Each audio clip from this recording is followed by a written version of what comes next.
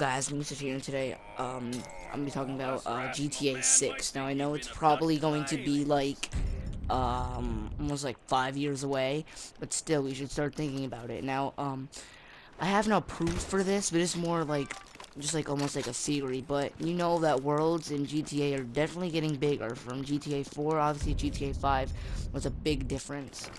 So, you know, clearly they're gonna keep making it bigger, but you know, they can't make one state, you know, that big. So I was thinking, like a lot of people are thinking this, where they can add Liberty City, Vice City, and San Andreas or Los Santos all in one game.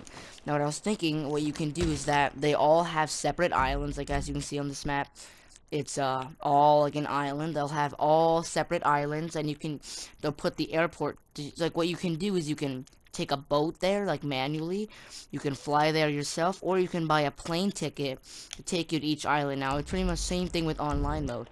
It'll be awesome. Like it'll be a one big map.